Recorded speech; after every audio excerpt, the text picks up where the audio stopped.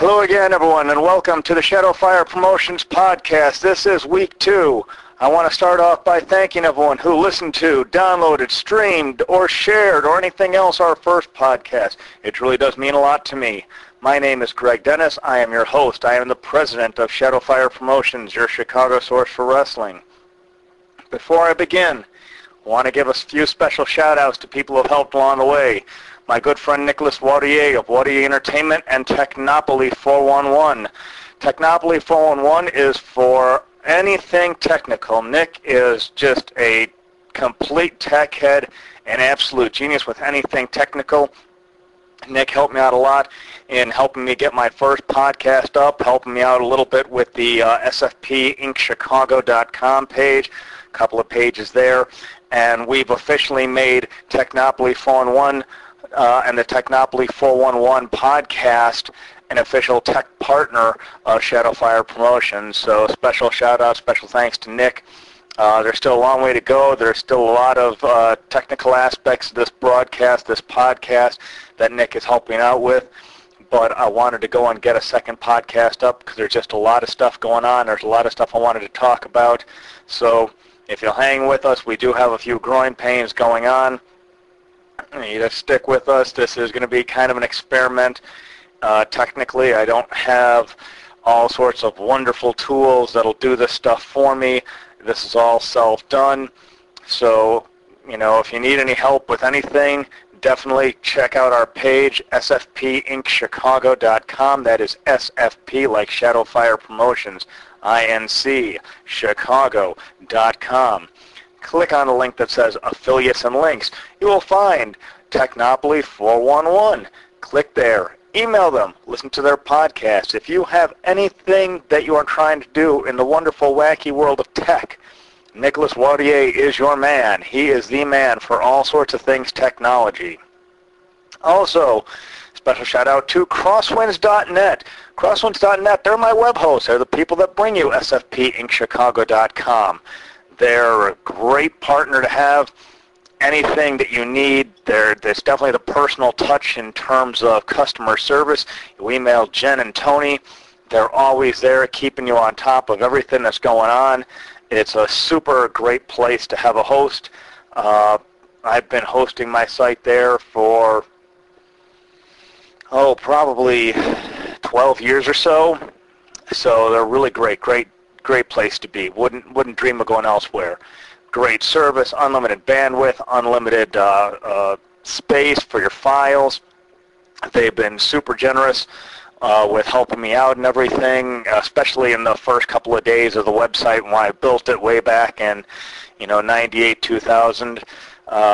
So they're really great people to host your website with. So I would definitely recommend, if you have a website or want to build a website, definitely check them out. Our first thing is in memoriam for Ox Baker. Ox Baker, I like to hurt people. Yes, Ox Baker. Ox just died a couple of days ago at age 80. Jerry Lawler broke the news on Twitter that his pal Ox Baker had died. WWE on their site had made mention of him. He lived till 80. In the days of the territories, I'll explain that in just a second. In the days of the territories, Ox Baker was probably one of the most feared rule breakers inside the ring. He's about 6'5", about 240 pounds or so. Huge guy, real intimidating appearance, big bald head, big bushy mustache, and he's got those Ming the Merciless eyebrows where he goes and kind of did it like a Vulcan, where he kind of put them so the eyebrows are kind of shaped and formed, little kind of upwards pointing. Just a huge guy and pretty fearsome guy at his height and his weight. And I think when you look back at wrestling, you're going to look at someone like Ox and talk about whether someone is truly a legend or not. And I think Ox Baker definitely is. He's won championships all over the world. Never quite was the big champion, wasn't the NWA World Champion, wasn't quite the World Wrestling Federation Champion, but he definitely held a lot of regional championship all over. He admits he wasn't really a great wrestler, but he was a heck of a talker, and that's what got him his reputation. That's what got him into the game, so to speak. Wrestling really has not changed all that much from the modern era, into the old days of the 60s and 70s. You still had to be able to talk the crowd into the arenas, just like you do for the modern day. Baker also worked, he starred as Slag in a scene with Kurt Russell from John Carpenter's film Escape from New York. He was in the wrestling documentary I Like to Hurt People. I Like to Hurt People. It features Ox, but it's mainly based on, it's a documentary, and it's mainly based on the original Sheik, the Detroit Sheik, Ed Farhat. Some people know him by his real name. That's a good documentary. We have it in our personal library. We have it available to sell. So if you're interested in that, hit us up. Let us know. We'll have a full career retrospective of Ox Baker up on our Facebook page very shortly. Our Facebook page is facebook.com/SFP Inc. Chicago. Our Twitter, twitter.com/SFP Inc. Chicago. You can find me, Greg Dennis. You can find me on LinkedIn. I am only on LinkedIn. So everything else is the corporation. If you have any comments, suggestions, questions, or anything regarding this podcast, and only this podcast, submit your questions to podcast@sfpincchicago.com. That is only for podcast questions. If you have questions about ordering merchandise or anything else, direct them to orders@sfpincchicago.com.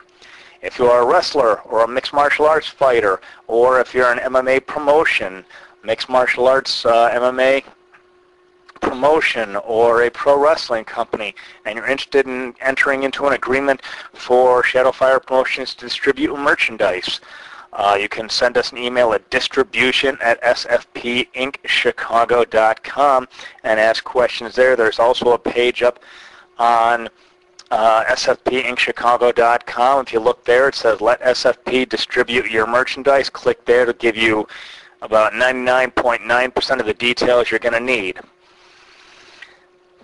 So let's go and start off this week. There's a lot of stuff going on, so let's get right to it.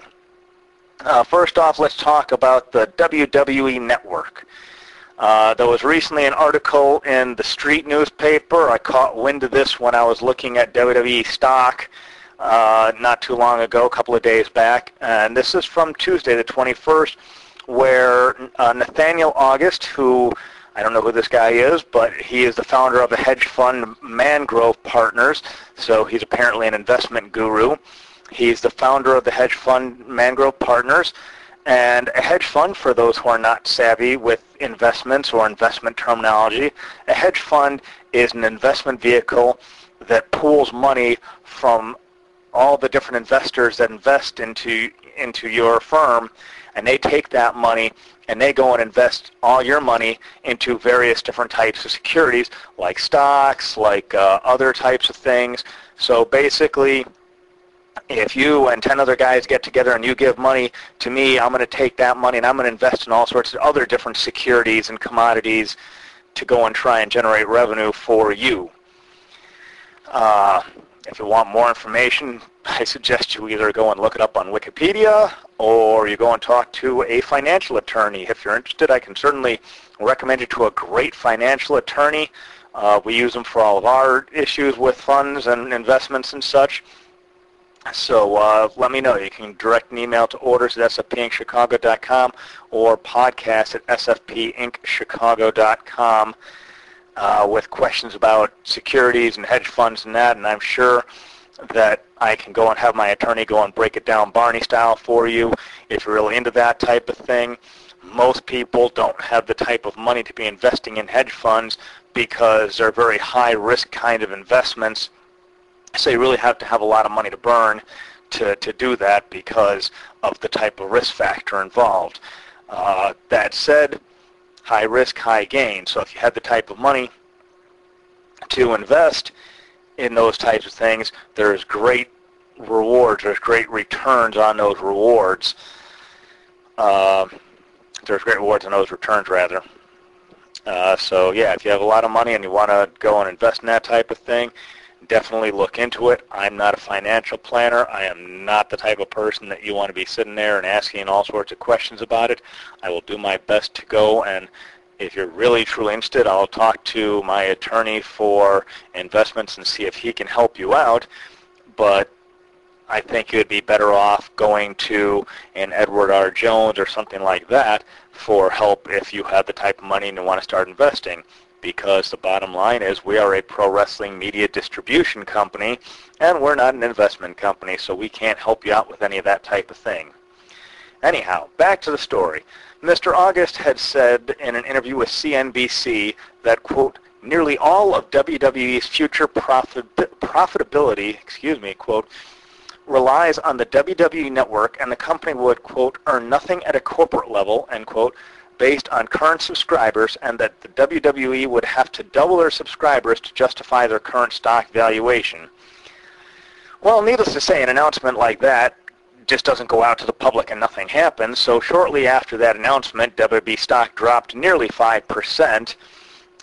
So that's not good. It didn't help WWE's stock situation any. It certainly didn't help Vince McMahon any. And here's an interesting thing. Now, based on what Mr. August has said in his interview, based on that little snippet of a quote, and I didn't look at the entire interview if it's in print or anything, I just looked at the summary from the street newspaper.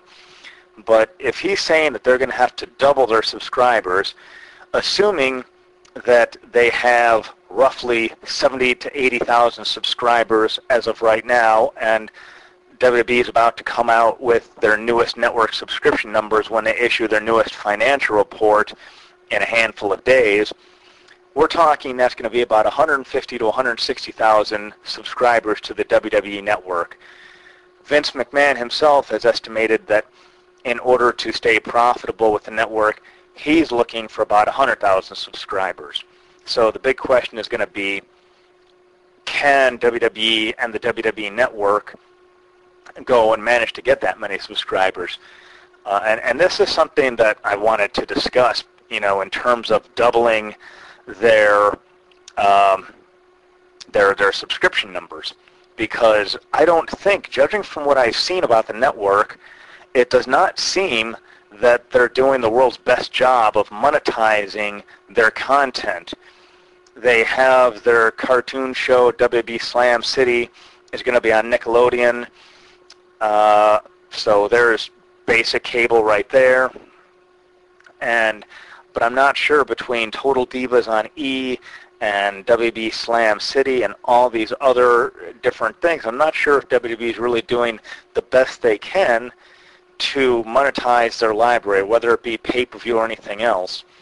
And the reason I say this, I understand the basics of the business that, okay, the pay-per-views definitely generate a lot more revenue than DVD sales, so it's understandable why WWE is not going and putting out as many DVDs as they do with content on the network.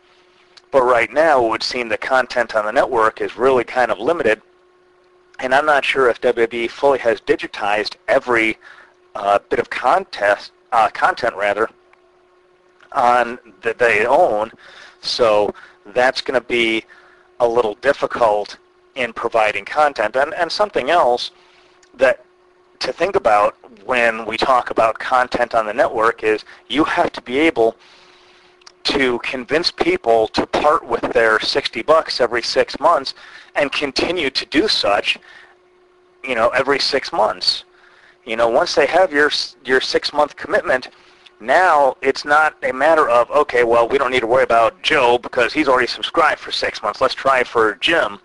They have to be able to provide enough content so that everyone that's already given you their $60 is going to want to renew at that end of the 6 months, whether it be WrestleMania season or SummerSlam or one of the other big pay-per-views that they have. They still need to be able to provide something to convince people to stay with the network. And that's going to be very hard because with a pay-per-view every calendar month, that really does not give WWE that much time in between Raw shows and SmackDown shows and anything else that they have to really build up enough content for the pay-per-views that are showing. You know, they'd be, obviously, from a business perspective, again, Vince McMahon, the chairman of WWE, is much more interested in having more money, so it makes more sense on the surface to say, well, more pay-per-views is going to equal more money. But he would probably be better served to cut back on the amount of pay-per-views he has in order to make each pay-per-view event actually be a can't-miss kind of event and thus generate more buys rather than having 10 pay-per-views or 12 or 14 pay-per-views a year and not getting that many buys. If you went and cut back from, say, 14 to 10, or even slashing it in half and doing 7. This would never happen, by the way. But if he were to do something like that and say, okay, I'm going to build up each pay-per-view even better because now I don't have to worry about a pay-per-view every month. If I did one every other month, I could have more time to build up these pay-per-views on television and make it seem to be a bigger event each time I run one, as opposed to saying, well, I've got to pay for this month, so what am I going to throw together? And hey, this is a Hell in a Cell, so I've got to make sure that whatever it is that's happening in that cell, hey, this is, whatever pay-per-view that fits in this theme, so everything's got to fit in this theme.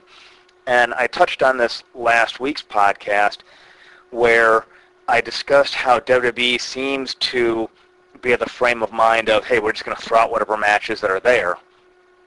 And it also goes in that same vein that you really want to be able to have, each pay-per-view match mean something and not just put them out there. Because if people get the impression that, hey, it's just time that, we want another $50 on pay-per-view, or we don't care because we've got your $60 for the 6 months in the network, WWE is going to find very soon that they're not going to be able to sustain their numbers. This was something that was kind of touched upon a while back before this podcast, that WWE does not always do the best job they can in building up their pay-per-views and making each pay-per-view seem like this is a can't-miss kind of thing. And until and unless they can do that, until they can make the stories behind each wrestling match on their pay-per-views be a really important event, they're going to continue to have problems. WWE's solution to falling pay-per-view buys is saying, well, hey, we'll make it up by jacking up the price of each pay-per-view. So it went from $29.95 to $34.95 to $39.95 to, now we're at what, $54.95? So you're asking people to be giving up a lot of money, and the buy rates you're making up saying, okay, well, we'll sell less stuff, but we'll just raise the price of everything else, so it'll meet halfway in the middle, instead of looking at it and saying, gee, is our storytelling not that great? Should we be considering writing better stories behind the matches to make each pay-per-view mean something a little more in order to make more money? And I think they're kind of doing what the old cliche about penny wise, pound foolish, or in more simple terms, they're just looking at the short term and saying, well, if we get more money off of each one, then it really doesn't matter if we tell bad stories. And there's always going to be someone that's going to buy each event just because. So for that segment of the audience, the segment of the audience that says, well, hey, if it's WWE, I'm buying it. It doesn't matter. So they have those. They have that section of the audience. Whether they do something with it, it's a whole different thing. They really should. They should really do better. More WWE stuff. I know a lot of this is WWE, but there's always so much going on with WWE. It's very hard to not talk a lot about them. A little bit that I discussed last podcast, there's a lot of acronyms in pro wrestling. I'm going to try my best to make sure that I explain and elaborate each acronym before it's used. So if you listen to this podcast from beginning to end, you can say, oh, he explained what that is, because wrestling is just like anywhere else where we've got our own terminology, our own language, and everything like that.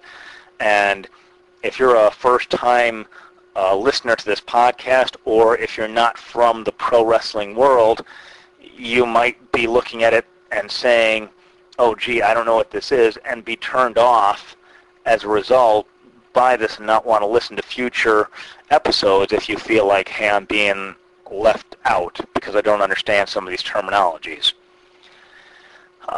Before I go into the rest of my thoughts on WWE, I'm just going to go and briefly touch on something that is kind of a long-term pet peeve, is the so-called shoot interview.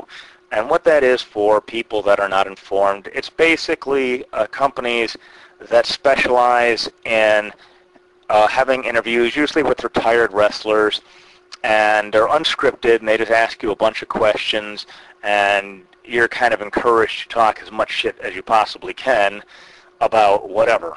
And they kind of market these for people that are interested in gossip and dirt. It's kind of like Us Magazine for pro wrestling, or the National Enquirer or something like that, or People, or these other kind of gossip rags where, you know, you're encouraged to talk and tell stories and stuff. It's never really been I've never really been a big fan of it. I know there are some people that are. I've never really been a big fan of it for a bunch of reasons. First off, because if you're having a video series where all you're doing is interviewing the guy, and the guy is one person on camera, there's really no reason to do a video of it. This is the type of thing that you could go and do an audio only. You know, we're not going to feature a video of this podcast because there's no point, because you really don't want to be staring at one person just talking to the microphone for an hour. There's nothing visually enhancing about it that it deserves to be made into a video. And the second thing is that typically these videos are very low quality. Really, I mean, the lowest quality you can think of, these things are. They're pretty low quality, and the people that produce them ask for a lot of money for a low quality video in the hopes of people interested in hearing dirt will pick them up and justify whatever the cost to that producing company is that they had to pay to the wrestler to do this. And one of the other things that's a pet peeve is because of our business model where we sell only original media, we don't do bootlegs of any kind. Everything we have comes directly from a wrestling federation or a wrestler. And it's you know, when it comes from the wrestling federation or the wrestler, it's all self-produced. So there's no copyright issues. But a lot of these shoot interviews will feature plenty of bootleg matches and stuff that they just copy from other places and throw it on there in the hopes of filling up space on their tape. So that's the thing with shoot interview. And plus the other thing is, really, if you want to go and hang out and listen to old stories and stuff, you should really consider just going on the road and talking with these people. You know, find out if wrestler X or wrestler Y is going to be either at a public appearance or a match somewhere or something else where you can find this guy and talk to him. It's the same thing that actors do. You know, a lot of my friends, we talked about Shannon Shae Marie last podcast and her play. I'm going to give a plug to her in a minute anyway. But it's a very similar thing where you don't want to sit there and read magazines. Go find these people and talk to them and pick their brain. Don't be recording up with a whole lot of bootleg footage and saying, hey, look at this. It just doesn't seem like a really great way to cut down on bootleg media in professional wrestling or mixed martial arts, and to sit there and listen to people be talking trash about other wrestlers or other promoters is the other thing that just doesn't really seem to be that great a thing. You know, it just doesn't really, you know, it's not your original content. You're selling it based on an interview, a video based on an interview, and then a whole lot of bootleg media to take up time. So that's just a minor rant. For anyone who actually likes doing these things, like watching these videos, I would suggest going out to the matches and find these guys and talk to them yourself rather than listening to shoot interviews and giving money to people that really don't care. Back to the WWE. Recently, I heard news that there was a deal brokered by Jim Ross, broadcaster Jim Ross, before he left WWE. He had apparently made some type of deal with the NFL's Players Union to bring ex-football players to WWE. And the first thing that crossed my mind is, okay, these football players are going to come through the WWE training facility. I forget what the WWE Performance Center. And the first thing that it reminded me of is how much it sounds a lot like the Diva Search, where we're going to get all these untrained models, but damn, they're going to look good. They may not be able to wrestle a lick, but they're going to look awesome standing there. They're great in a bikini.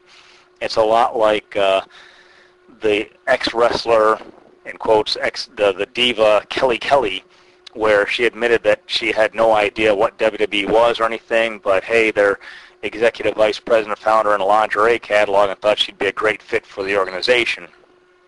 And the reason that comes up is because it just seems to follow the WWE mantra of anyone but a wrestler. We will take anyone. We'll take catalog models. We'll take football players, as long as you're not a wrestler, because we don't want a wrestler in our wrestling show. We want someone else.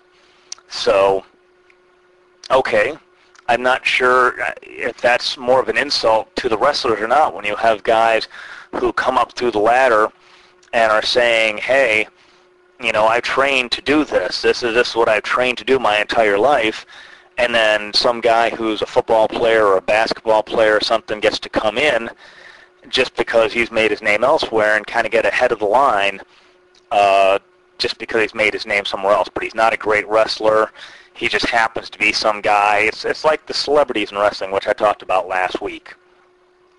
Cody Rhodes, the half-brother of Dustin Rhodes, Gold Dust.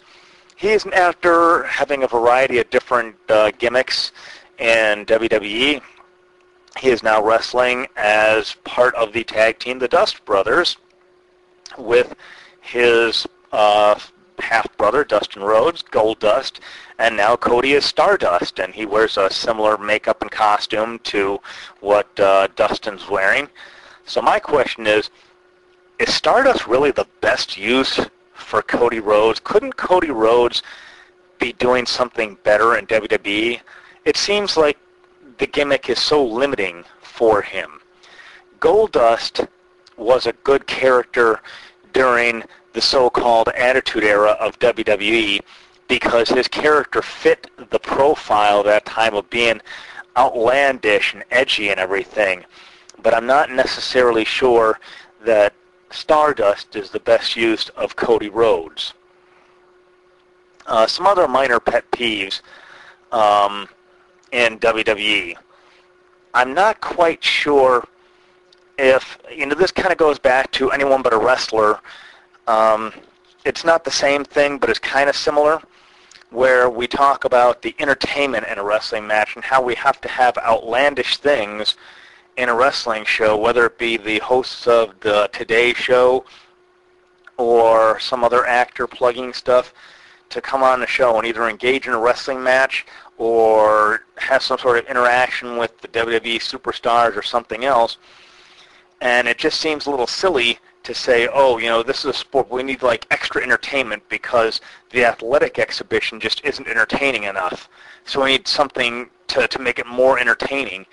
And it seems, again, that's a little tone deaf on the part of Vince McMahon, that just because he thinks that no one wants to see a wrestling match, that no one else does. And the thing that comes to me, the first thing that comes to mind with that is Adam Rose and the Bunny, where we have basically a life-size rabbit coming and doing these matches. It just seems a little silly. And so a similar thing with that. My question is, when you have run-ins of any sort or distractions during a match, is it really necessary to play the guy's entrance music before he runs in? I understand the point of having the entrance music, but it kind of takes away sort of the surprise factor. If you're in the match and you have to pretend that you don't know this guy is coming at you, even though you heard his music, it seems just a little silly and overly scripted. You know, how much of a surprise run-in is it going to be if you have enough time to play his music beforehand and have a few minutes or a few seconds to make sure that everyone knows that's this wrestler's music before you go and have him run in. And on a similar note to run-ins, wrestler distractions during a match where the music is playing. This is almost the same thing. When his music is playing and all of a sudden you're stopping in the middle of the match to go and look at the entrance tunnel and say, yeah, come on out, I'll take you on, come on out. It seems so silly. You're just going to turn your back on the guy that you're wrestling because another guy is coming. Are you so easily distracted? It seems a little silly. It seems like one of those things where, you know, you're suspending your disbelief, again, in a wrestling sense, because it just seems silly that you're going to go and completely ignore the guy that you're wrestling with just because someone else's entrance music played. It seems a little tone deaf. So, the next thing I want to talk about in WWE is I was wondering what everyone listening would think about a return to what is called a squash match. And for those who don't know, in the 1980s, when the World Wrestling Federation was first on television, they'd have a lot of shows on Saturdays, a lot of syndicated shows before Monday Night Raw, before SmackDown. They'd have a lot of syndicated shows. And what it would feature is it'd have one top star against one preliminary guy or a journeyman kind of guy, lower card guy. And basically it'd be a way for the upper card talent to show how dominant he was, show off his finishing move, where he'd pretty much take out the lower card guy in a few minutes without any real trouble. And they would be called a squash match.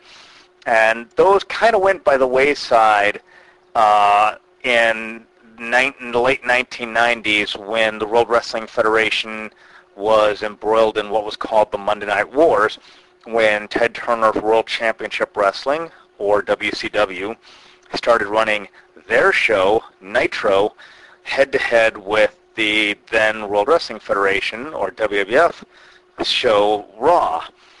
And they would kind of up the ante, if you will, by going and putting on more main event style matches when Raw was still doing kind of squash matches or lower card matches or nothing really big.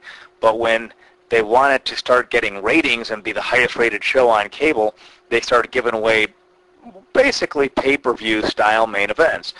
And even to this day, you're going to find a lot of main events on pay-per-view that are identical to the same types of matches that you probably saw on WWE television not too long ago.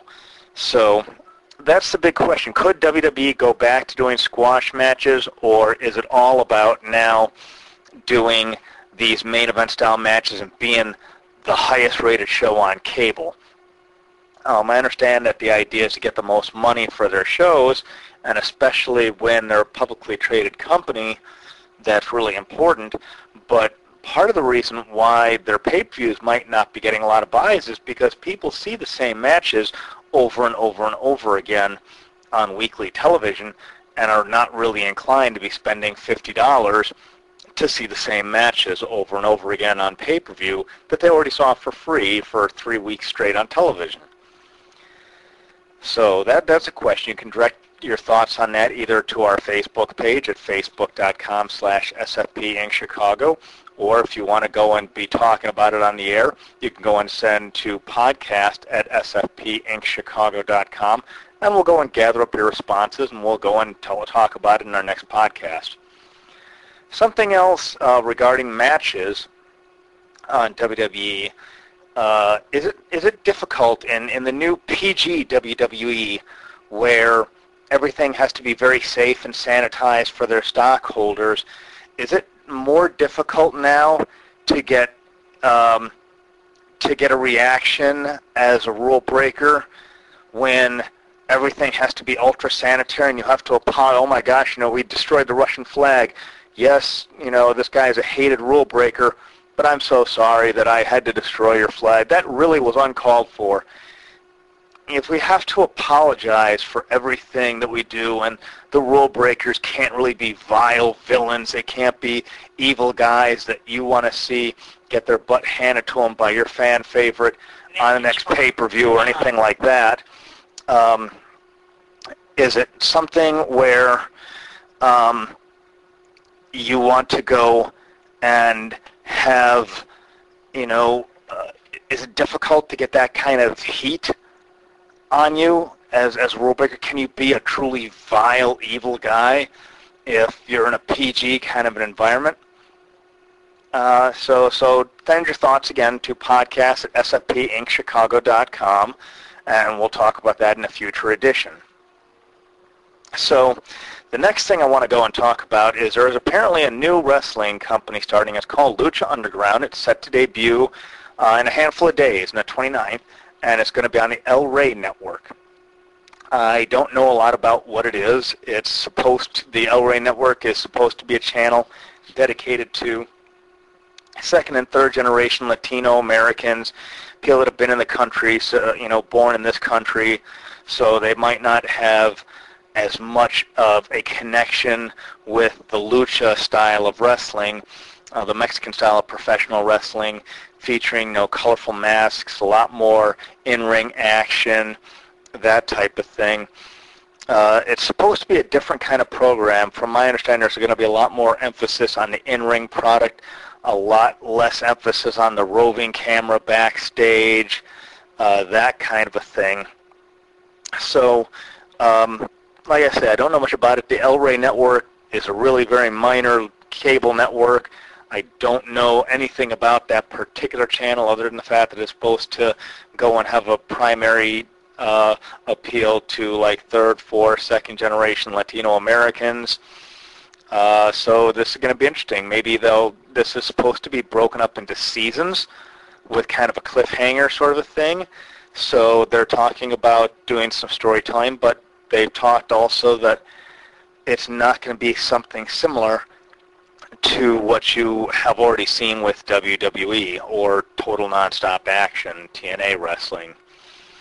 Still probably the worst name for a wrestling company, but I'm not going to talk about TNA in this broadcast. What I'd like to talk about is Jeff Jarrett, the founder of Total Nonstop Action Wrestling, who left the company a long time ago, appears to be wanting to start a new wrestling company called Global Force Wrestling. There is really nothing known about the company yet at this time.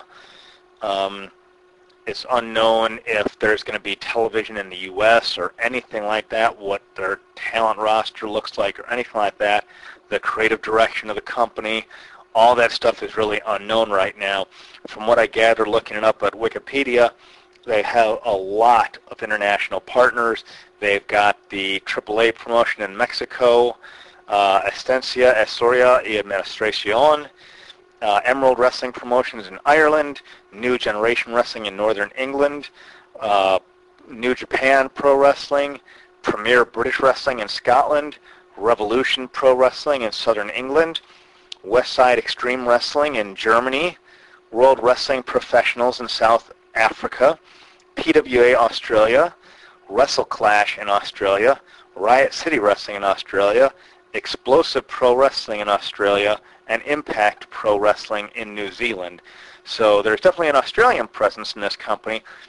It would be very interesting to see if they manage to get television in the U.S. or if they have any DVDs or what they're trying to do, or if they're going to be able to run competition to Total Nonstop Action. And so far, Total Nonstop Action has been doing a lot of shows overseas, a lot of live tours. That's probably their best way to make money right now. I think they're kind of worn out here in the U.S., but we'll see. We'll see what happens as this company, whether TNA goes and sees an end to their promotion or not. We'll have to wait till the beginning of 2015 and see what's going on. So not much known there. So with the passing of Ox Baker, it was something that has been brought up on the Facebook page a couple of times in the past, which is the Halls of Fame in wrestling.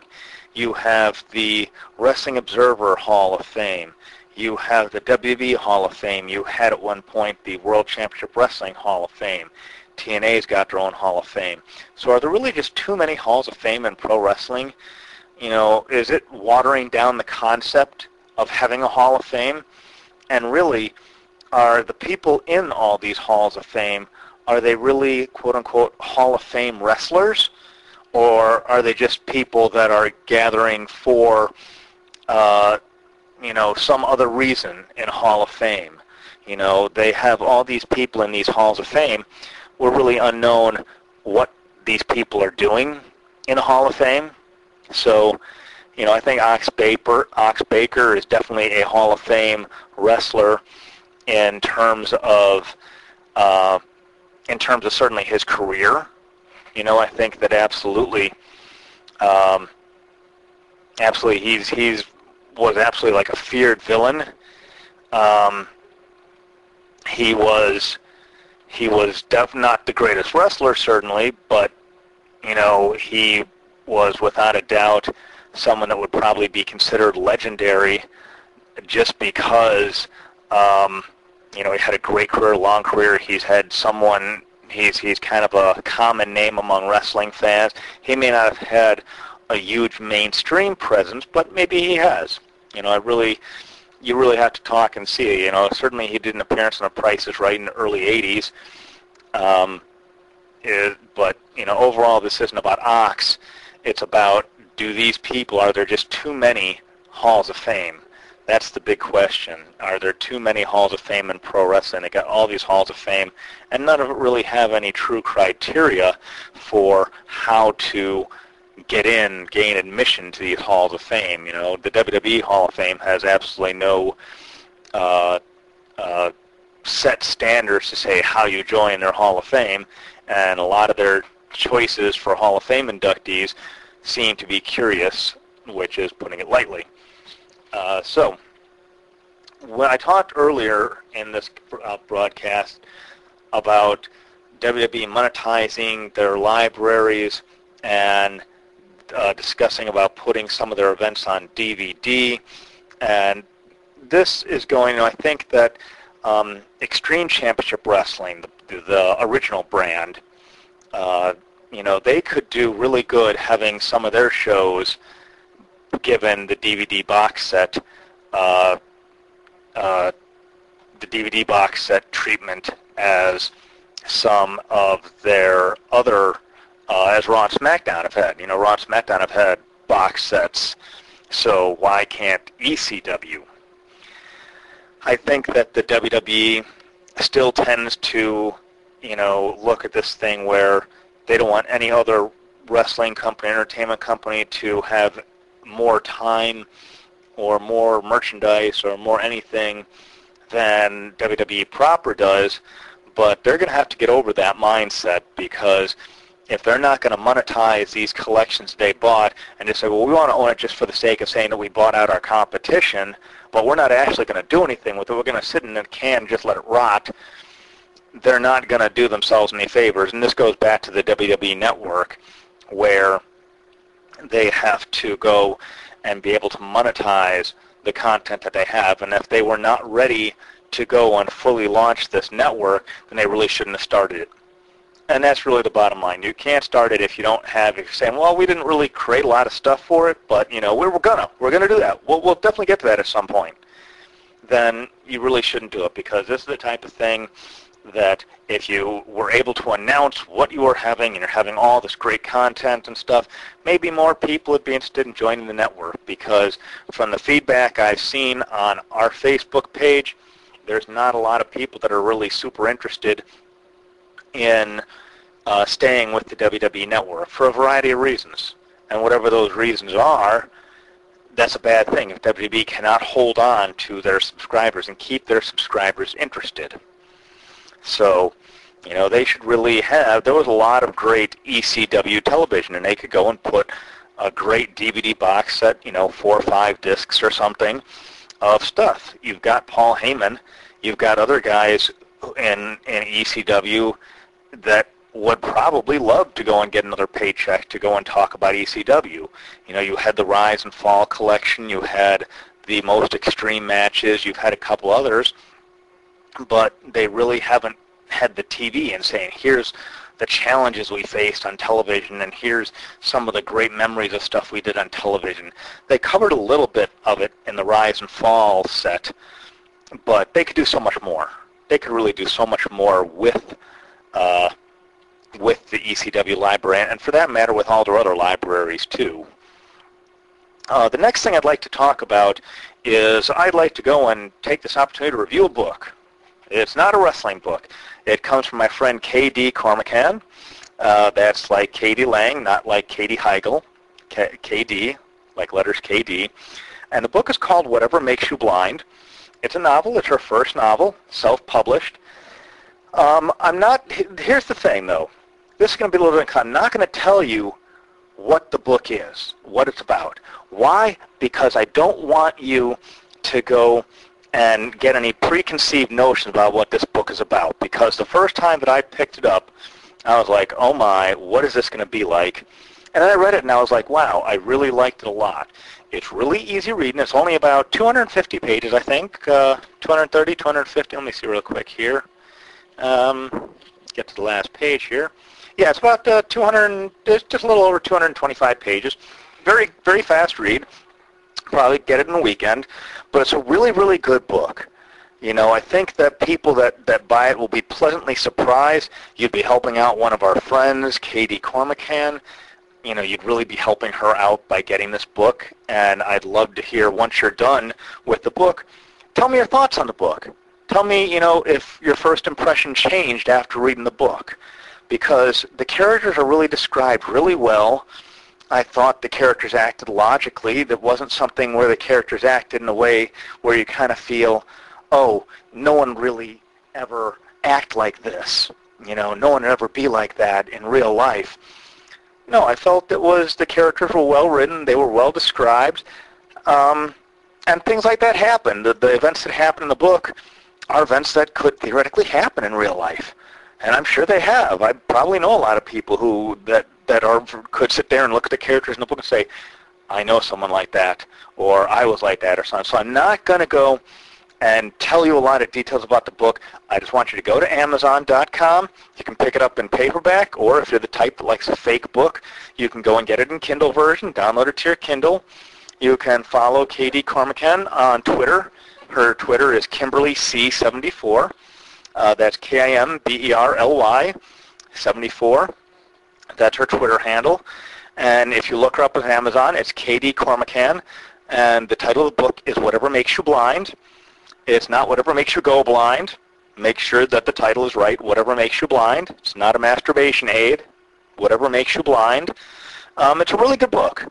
I really would suggest picking it up. If you're a fan of books, if you're a fan of reading and you like to read, definitely pick this book up. I think that you will very much like it.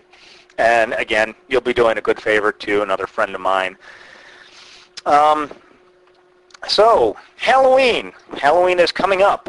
So, if you have nothing to do on Halloween and you would like to go and spend some time in sunny Miami, Florida, why don't you go and join my pal Daniel Puder, the undefeated mixed martial arts fighter, the first $1 million Tough Enough champion. And in an interesting little trivia note, if you look online, if you look on YouTube, you can find Daniel Puder, a clip of him in Ohio Valley Wrestling, OVW, with former NWA Wisconsin, former All-Star Championship Wrestling, former WWE, former TNA wrestler Ken Kennedy, Mr. Kennedy, Kamikaze Ken Anderson, Mr. Anderson, whatever name you know him under. But when he first debuted under the name Mr. Kennedy, it was a match with Daniel Puder. And it's a really funny segment, actually, where Ken is out there and he's introducing Puder and everything. They don't have the actual match itself up there, but just the thing with Mr. Kennedy or Mr. Anderson becoming Mr. Kennedy, it's a really funny clip.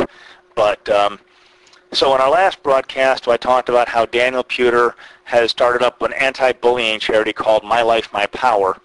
And Daniel is in Miami, and he's having a Halloween charity event. It's going to be on November 1st, so you still have time to go trick-or-treating. It's at Lock and Load Miami, which is at 2545 North Miami Avenue in Miami, Florida. It's about 6 p.m. till midnight, more or less. And what it is you're going to have to go and be able to shoot some weapons. It's going to be a really cool time. Be able to shoot some weapons and stuff, and machine gun shooting range, all sorts of exotic firearms, and it's going to be a very safe thing. You're going to have all, trained law enforcement personnel all supervising the event, teaching you how to use all these weapons and stuff.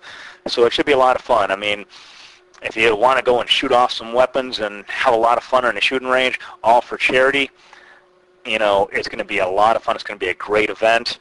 So you can pick up your tickets at the My Life My Power website. It's mylifemypower.org/Halloween event. If you're already in Miami, you can go and purchase tickets at the door. There's going to be a dinner at 8 p.m. to about 8 to 10. The red carpet is 6 to 7. There's shooting range time from 6:30 to 11. It should be a lot of fun. I hope that Daniel does something out in the Chicagoland area, or if he does something a little sooner. If I get notice about it a little sooner, I'd love to travel to Miami and shoot off some weapons and go out to sunny little Florida, take a little mini vacation. It'd be a lot of fun. Another friend of mine, Shannon Shae Marie, Shannon Marie Williams, she is starring for the second time in the play There Are No Good Men Because There Are No Good Women. There Are No Good Men Because There Are No Good Women. It's an adaptation of the book by Lori Hardy. Lori Hardy wrote and directed this play that Shannon is in. The play is it's 3 performances. It's in Naperville, Illinois. It's at the Center Stage Theater. It's 1665 Quincy Avenue in Naperville, Illinois. You can look it on up. And the play times are Friday the 31st of October at 7, November the 1st at 7, and November the 2nd at 3. So these are all PM times, and you should really go see Shannon. She's a really beautiful girl. She's a terrific actress. She's a lot of fun to be with. And like Kimberly and like Daniel Puder, they're all part of the Shadowfire Promotions family, so you'd be really helping out these people. So that's about it for this time. I'd like to once again go and thank Nicholas Waudier, Waudier Entertainment, Technopoly 411. Nick has been helping us out with our podcast. He's been doing a lot of tech stuff behind the scenes. He's been helping us with our webpage, sfpinchicago.com. Go to Technopoly 411. Nick is there for all of your tech needs. He's got a podcast. He knows a lot about podcasts, knows a lot about cameras. He's just a great guy, always wanted to help. A lot of knowledge locked up in that head of yours, and he's always wanted to go and share his knowledge. Give him a shout out with all your tech questions. He can definitely help you. Our web host, crosswinds.net, they've been hosting sfpinchicago.com for the past dozen years or so. They're a great partner. And remember, all these people that are getting plugs, Nicholas and Crosswinds and them, these are not our sponsors. We're not getting paid for any of this stuff. We're just helping out some of our friends. We're helping out some of the people who got us to where we are. We are actively looking for sponsors. It'd be awesome to get some sponsorships and have some money rolling in for this. You're going to see as time goes on, we're going to start talking a little more about the different videos that we have, some wrestling stuff, some mainstream movies, maybe some stuff about the WWE studios. So stay tuned for those broadcasts in the future podcast editions. I'd also like to go and plug Cairo One, Cairo1.net.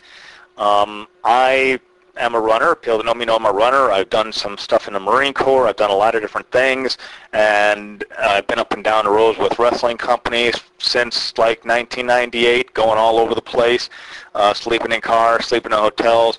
I've had neck and back and knee problems for a lot of years, but Cairo One really helped me out. I didn't really have any preconceived notions about what a chiropractor can do, so I went in with an open mind, and these guys probably added about 10 years to my running career, to my athletic career as a whole. My neck and back problems, especially my knee problems, have definitely gone away. I can do marathons and all sorts of runs like that without any pain, and it gave me back a lot of flexibility. It gave me, the flexibility I need to go and stretch and not hurt myself, which is always a great thing, you know. They're at chiro1.net. I go to Chiro1 of the Loop 2, which is Dr. Ed. So you can go and look him up. You know, but it's a great place. It's down, if you're familiar with the downtown Chicago area, they're at 175 West Jackson. It's Suite 21-something. I go there about 3 or 4 times a week. Good time. Dr. Ed and his staff, they're really helpful. They know what they're doing. You know, just a plug for them, a little shout out to them, because they've helped me heal and helped me get back some of the athleticism that I lost due to various nagging injuries. And the reason I put them in this podcast is because, you know, wrestlers are always falling on their backs for a living, and they have back and neck and knee issues.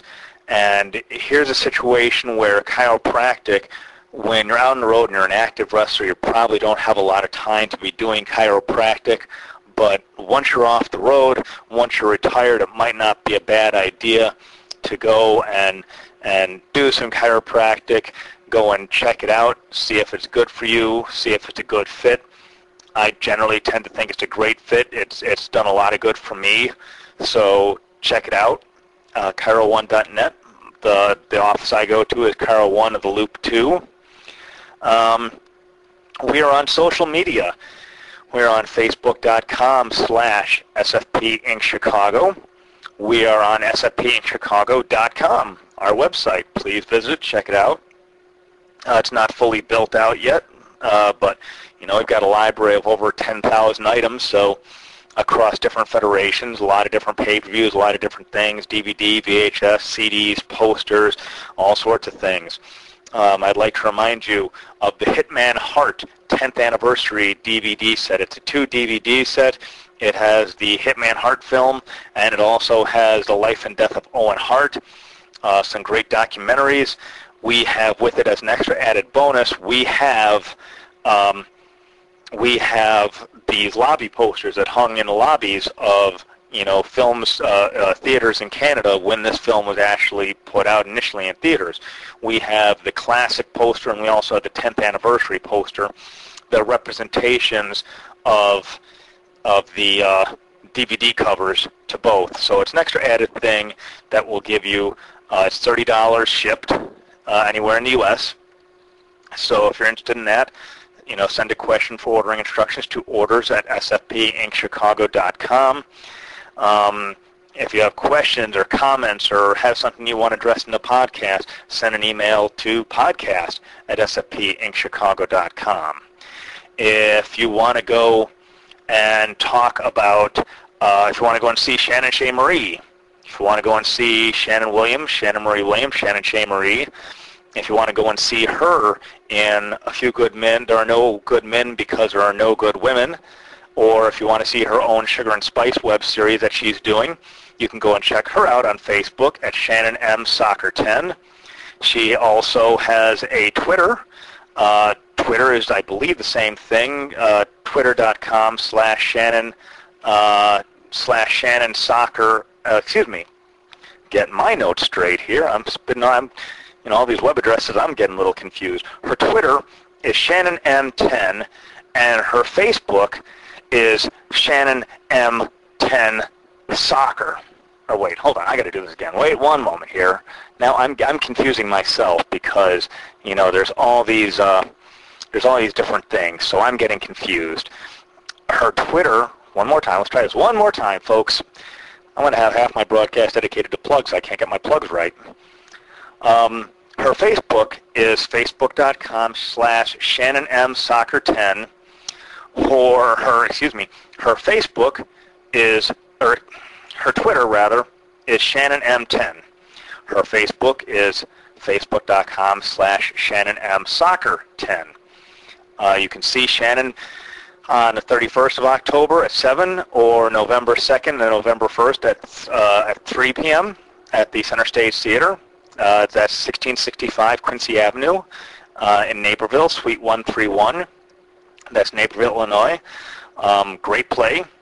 And You can see Shannon there, great actress. You know, if you go to the play, say hi, mention my name. She'd really love to hear from you. She's really excited about doing this. She's a really great actress, and you know, I'd like it if you could go and support her. My friend Daniel Puder, you can go and catch him, mylifemypower.org, and he's got all sorts of links to his social networking through there. He's also on LinkedIn as well.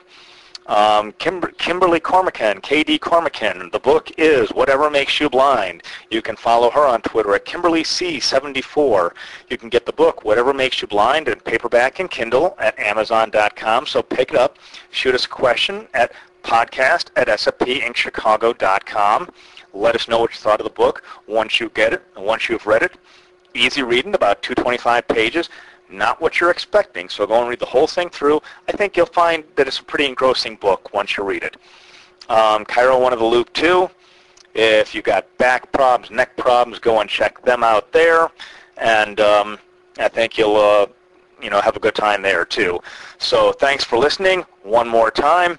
I will see you very shortly. Thank you for listening. Thank you for downloading, sharing, streaming, everything. Thank you very much. It's much appreciated. I will see you guys next broadcast. Thanks.